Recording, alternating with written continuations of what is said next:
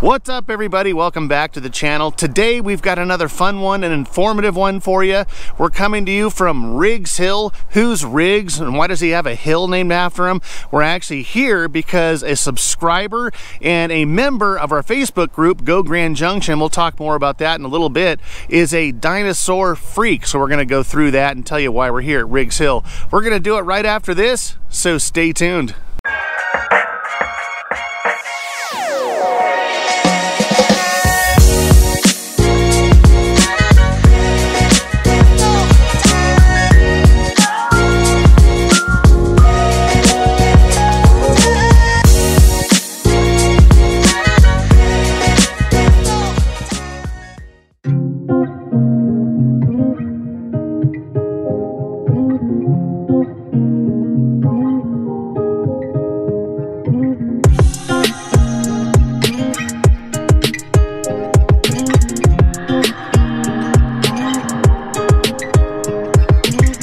What is going on, everyone? I'm Robert Hayes, along with my wife Christy, who's at home with the dang sinus infection today. We are the Hayes Home Group right here in Grand Junction, Colorado. Hey, if this is your very first time to this channel, thanks so much for popping in. You probably found this channel because you're doing some research on Grand Junction as well. So if you want to know everything about what it's like to work, live, play, eat, sleep here in Grand Junction, make sure you hit that subscribe button, tap the bell. That way you're notified every single time we do a new video. We do at least one a week, sometimes twice a week. And also, if you're looking to move out here, make sure you reach out and give us a phone call, shoot us a text, send us an email. Christy and I are the ones that answer those phone calls. We answer those texts, we answer those emails, days, nights, weekends, 24/7.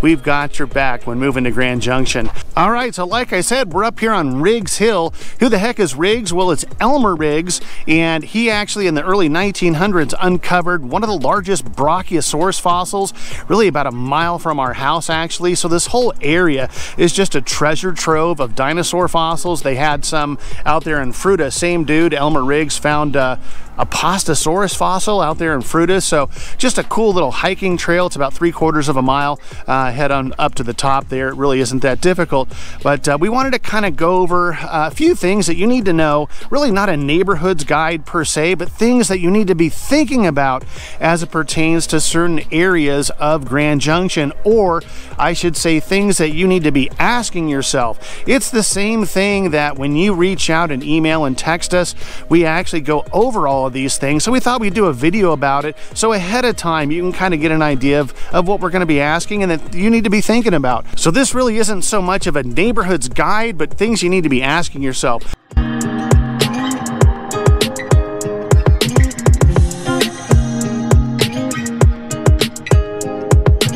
So when it comes to what area of town you want to reside in Grand Junction, the anchor, the one thing that has to be the backbone for you is what is most important to you and your family.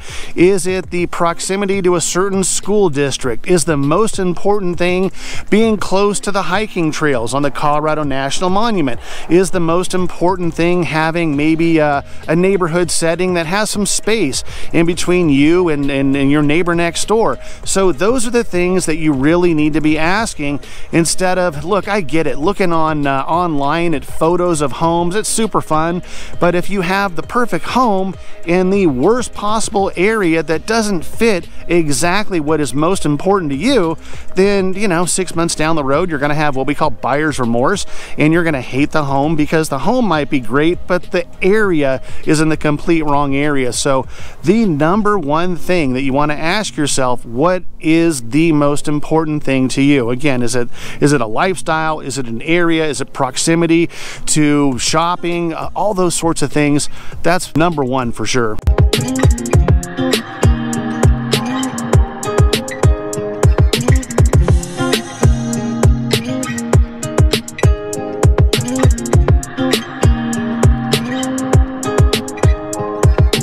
Okay, the second thing that you want to be asking yourself or thinking about is what's your budget? That actually ties into maybe an area of town that you might be eliminated from. That might be, you might be hard pressed to be eliminated from anything here in Grand Junction. But if your budget is, let's say, $275, I mean, a single family here in the Redlands is probably going to be out. I'm just going to be honest with you. Now, a townhome or condo all day long here in the Redlands area, you can find those.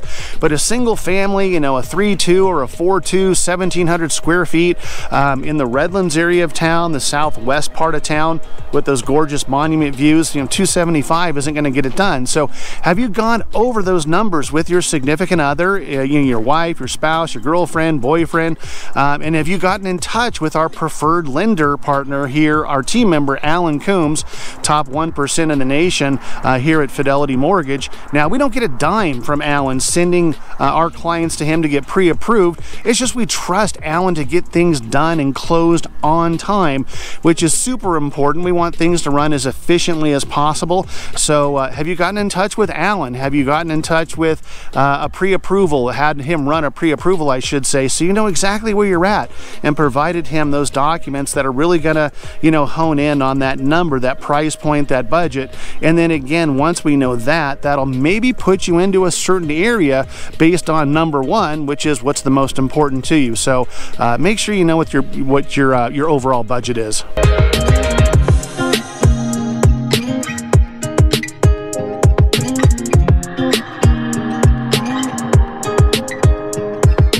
Okay, so the third thing that you need to be asking yourself is, where are you actually going to go? And what I mean by that is, if you are thinking about getting into mountain biking and you've seen our Fruita videos off to the west where all the world-class mountain biking trails are, and you're like, Robert, we want to go to Fruita, we want to be close to the mountain biking trails so that we can really get our you know, our exercise on.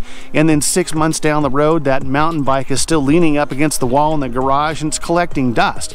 So are you really going to be an avid mountain biker, and is living in Fruita going to be something that you might look back on and say, well, I decided I don't want to be a mountain biker, and now I'm stuck out in Fruita with 10,000 people and one, you know, kind of smaller you know, grocery store, and I really don't want to be here anymore. So think, where are you actually going to go? So think about that too when you're thinking about an area of town here in Grand Junction. Hey, I just wanted to pause here real quick and remind you of our private Facebook group. It's called Go Grand Junction, and it's a great venue to go in and check out what's going on in Grand Junction, some of the events that are coming up, and ask questions, get tips, ideas, all that sort of fun stuff from clients that we've helped move here and clients that we're helping to, that are thinking about moving here, that we're helping to move out here. So again, it's called Go Grand Junction. We try to get in there and prove those requests just as quickly as we can.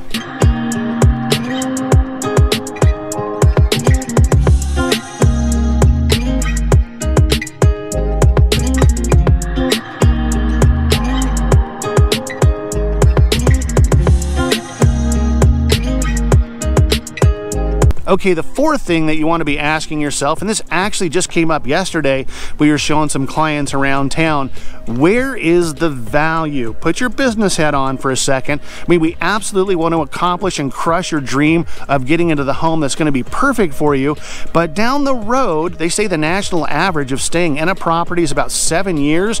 You know, some are 30 years, some are 2 years, but the average is about 7 years.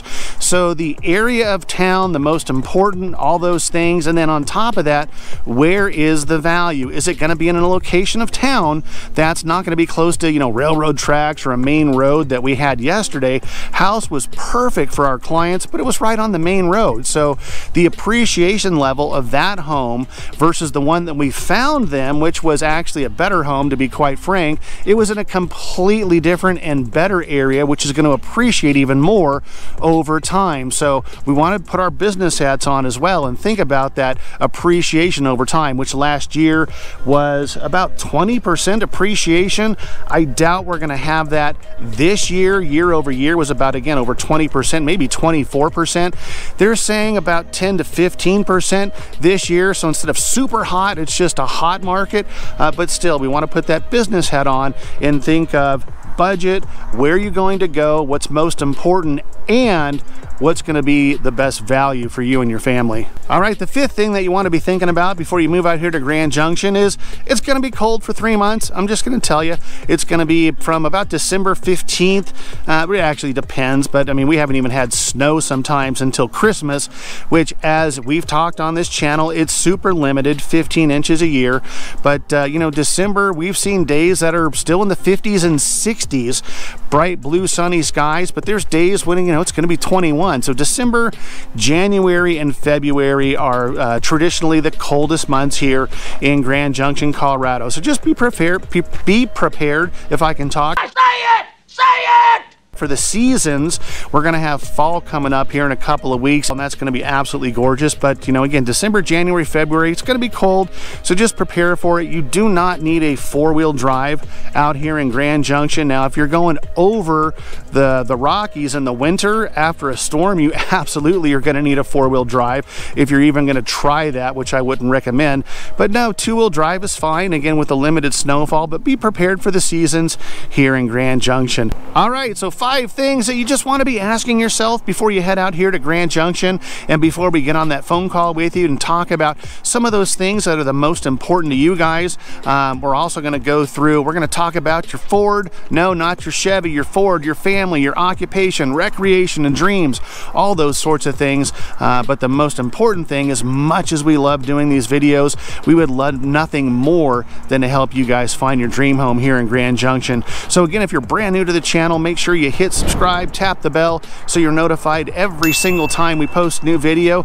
And if you are thinking about moving out here, that number popping up below, Christy and I are the ones that answer those emails, we answer those texts, we answer those phone calls personally. So make sure you do that, or send a carrier pigeon, totally up to you. We've got your back when moving to Grand Junction. Until the next video, we'll catch you later.